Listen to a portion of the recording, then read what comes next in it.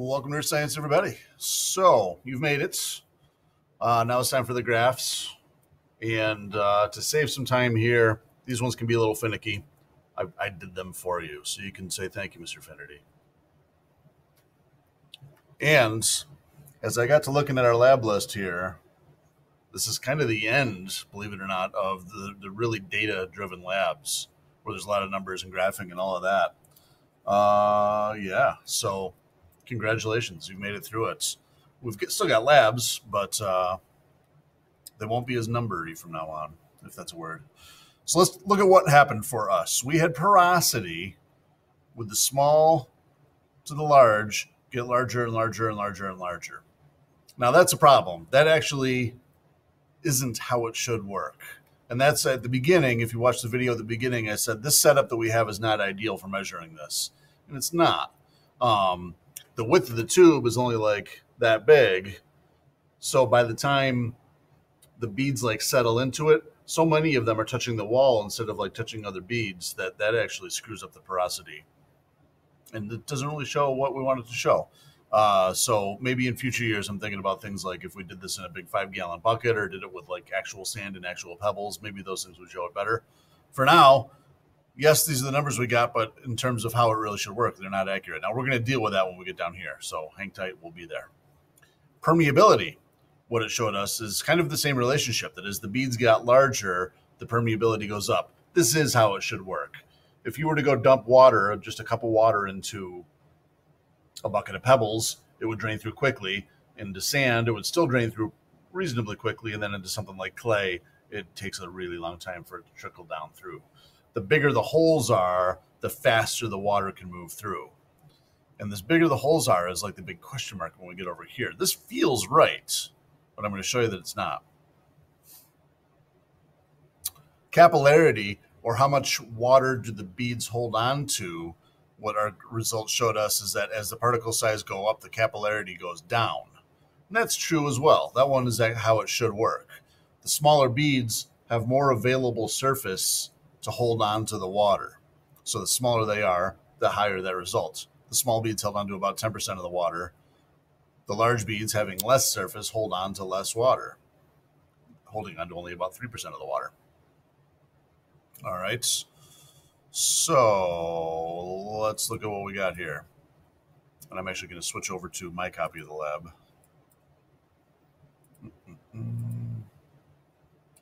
With its blank graphs.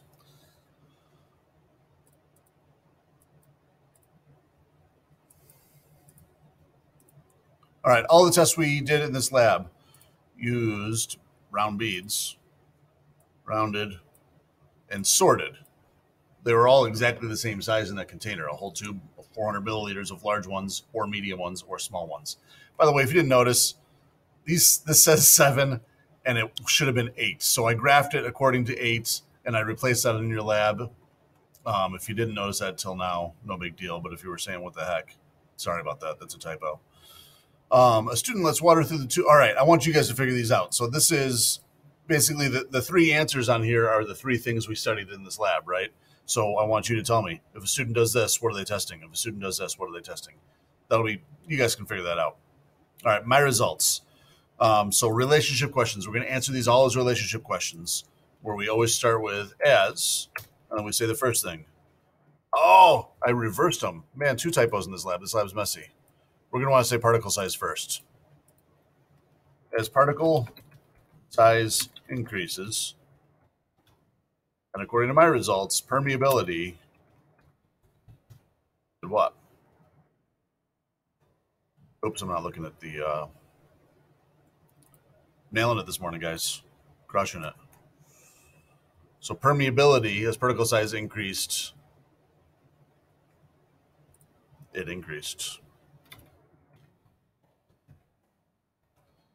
Down here, same question, only we're switching to capillarity. So as particle size increases, capillarity did what? As particle size increases, capillarity went down. Okay, capillarity decreased with bigger particles. And now porosity as particle size increases, porosity, according to my results, which again, I'm telling you aren't exactly right, they have it increasing. How it should work, and this is important, how it should work.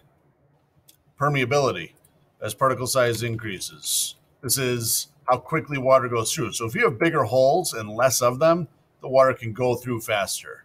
So as it increases, permeability increases. What we call a direct relationship. As one thing goes up, the other thing goes up. Capillarity as particle size increases. Again, we had correct results on this one as well. The more surface is available with the small particles, the more it's going to hold on to. So as we get bigger, capillarity decreases. Porosity, here's the interesting one. Particle size increases. What happens to porosity? Now, our results say that it increased, but that's not correct. So should it decrease? Well, what's going on here? Again, let's go back to what porosity is. This is important. What porosity is how much space is there in between the beads.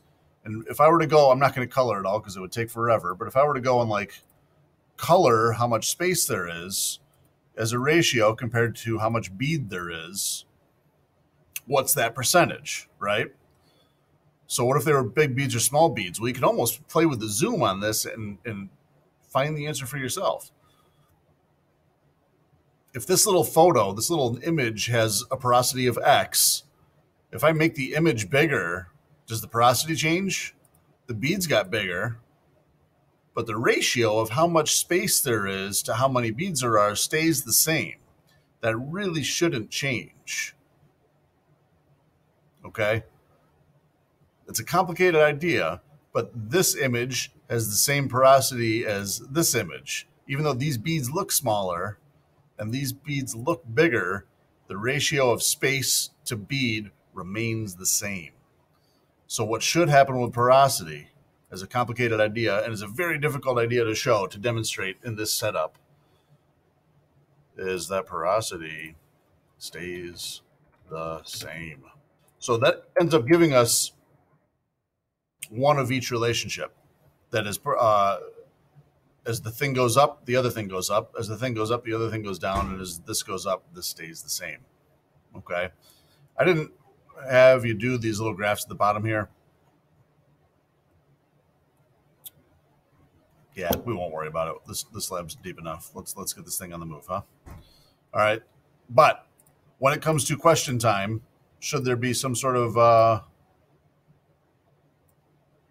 set of questions that I come up with, which is likely, this is the thing here. This is real life. Okay. So what type of soil will be good for well drinking water? Well, you want the water to get to your well quickly. So you want a high permeability. So maybe soils with a lot of sand in them are very permeable. If you have a really clay-bound soil, water's not going to be able to trickle through very quickly, so it doesn't fill the head of your well very well. Then if you turn on your washing machine, flush a toilet, wash your hands, and do a couple of things, the well pulls that water out, but it can't move very quickly through a clay soil. So the sandier it is, the more quickly water is going to work its way through. Down here, this is very easy for me to tell when people skip this reading, because as you read this, it's going to say things like, using a blue marker, do this. Using red, do this. So you're going to be doing some coloring on this diagram using the Cami pens. Yes, you will. What is the water table? Once you color, people usually figure that one out pretty easily. Confining layers that don't let water through have a very low permeability. So what sort of materials? This question here is almost the opposite of this question. We want like sandy soils because they're more permeable for a drinking supply for a well. Confining layers, which they like. I worked at on a project around a dump, a landfill over in the Finger Lakes, northern Finger Lakes, like near Geneva. They would pack down layers of clay. Hint, there's your answer. So that if water trickled down through the garbage, it would hit that confining layer of clay and not work its way down into the surrounding soils. Predict what you would think would happen if you pull water out of aquifers too quickly. That's tricky. I don't think we'll quite have time for it, but there's areas out west where they're really sucking water out of these deep aquifers too quickly. And what happens is that the whole overriding layer of land is actually subsiding because of it. If you pull water out of this, imagine poking a hole in a waterbed as you sit on it, the water is squeezing out, you're going to go down. Believe it or not, that the pressure of water in the aquifer contributes to the strength of the rock layers here. So pull out too much, you squeeze it down, and then you're never going to have the same capacity again. There's no way to get down there and make that aquifer any larger. All right, folks, you did it. Well done. So like I said, we're going to move into, I don't think we have any more labs.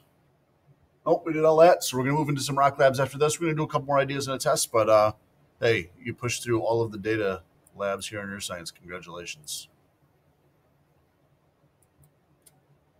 We'll talk to you soon. Welcome to Earth Science.